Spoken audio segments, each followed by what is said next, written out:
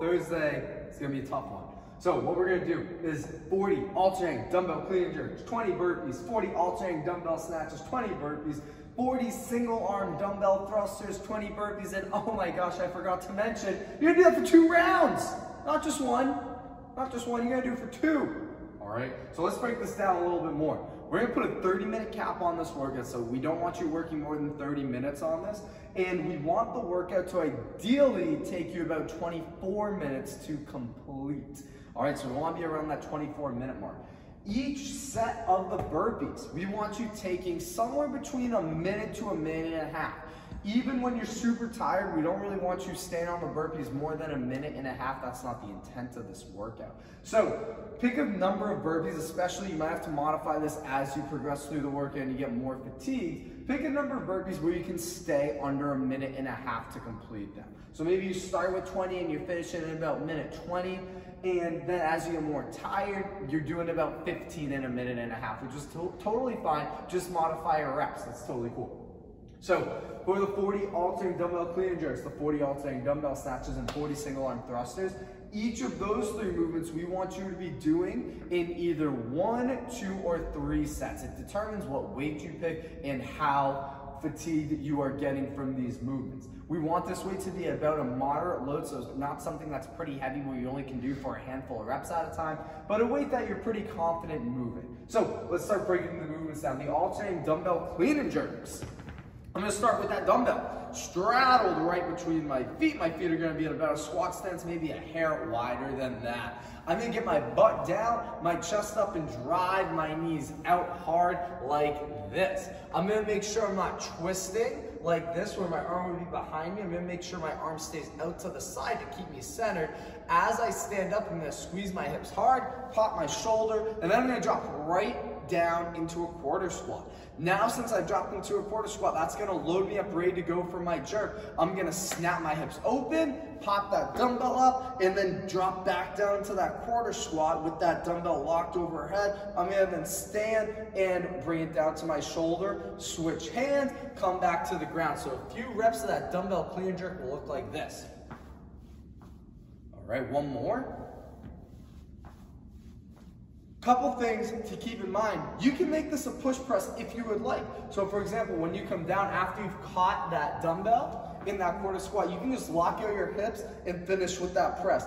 I highly recommend trying to do the jerk though, so you save your shoulders for later on the workout, because you literally need them for every single movement here. So try to save the shoulders. I recommend doing a jerk, but you can do a push press. Other things, you can break that movement up a little bit more. So as I come up, I can catch my clean, stand all the way up and reset, then I can go into my jerk. You don't have to piece it all together necessarily.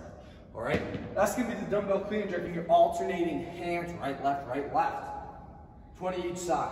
Then the 40 alternating dumbbell snatches. So instead of going from our shoulder to overhead, we're gonna go from the ground directly to overhead. So I'm gonna set up the exact same way, and as I pop and shrug this time, now I'm gonna drive my elbow up high to let that dumbbell float up over the shoulder, and then I'm gonna sit down to that quarter squat, stand, and then reset into my other hand, all the way back up. You can do muscle snatches here where I'm just gonna pop my hips and then finish with a little press out. Again, however, your shoulder will get a little bit more tired from doing that, but it is an option, okay? So that's gonna be that dumbbell snatch, and either the snatch or the jerk. The biggest thing we wanna be making sure is that our back is flat here at the bottom, and we're not getting lazy and rounding, especially in that second round.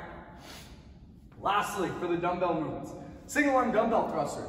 Notice these are not alternating like the first 2. You just have to get 20 done on one side and then 20 done on the other.